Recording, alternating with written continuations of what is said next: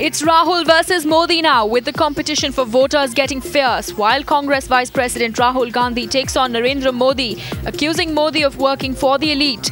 Modi hits back, questioning the government over corruption.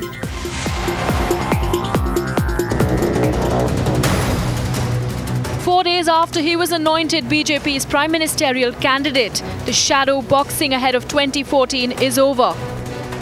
Rahul Gandhi directly taking on Narendra Modi at this rally in Rajasthan, saying the big dreams can't be just for the elite.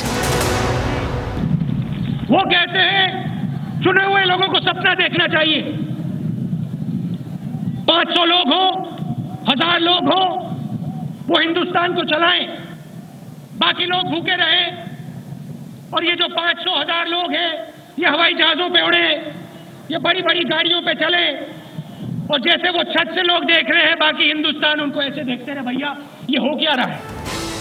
But in Gandhinagar, marking his 64th birthday, Narendra Modi too attacked the UPA government. Modi saying not just the Colgate files, but the government in Delhi has gone missing. भ्रष्टाचार, मोहवादी, તમે વિચાર કરો, ખબર જ નથી પડતી. પહેલા તો દિલ્હીમાં સરકાર હોવાનો એક અનુભવ થતો, અત્યારે અનુભવ જ નથી થતો. વચ્ચે આવતું તો કોયલાની ફાઇલો ખોઈ, સરકારમાંથી કોલસાની ફાઇલો ખોઈ, મેં કહ્યું આખી સરકાર ખોઈ ગઈ. For Rahul Gandhi, the theme remains the entitlements legislated by UPA too. Rahul attacking the opposition for questioning food security for the poor. जब हमारे लोग भोजन की बात करते हैं, तो विपक्ष कहता भैया पैसा कहां से आएगा। जब किसी को कोई माइन देनी होती है या किसी बड़े उद्योगपति को जमीन देनी पड़ती है, तो ये सवाल नहीं उठता। तो फिर वो कहते हैं भैया ये लीजिए जमीन।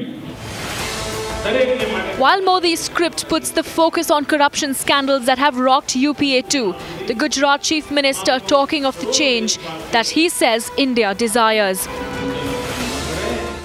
દેશમાં પરિવર્તન માટેની આકાંક્ષા ઊભી થઈ છે. એક સમય માનસિકતા એક ગુસ્સાનું વાતાવરણ છે. આવું ન ચાલે. આપણો દેશ આપણા જુવાનીઓની આ દશા. The competition for voters' mind space is getting furious, with Modi and Rahul eager to make an election pitch every time they get an audience. Bureau Report, Times Now.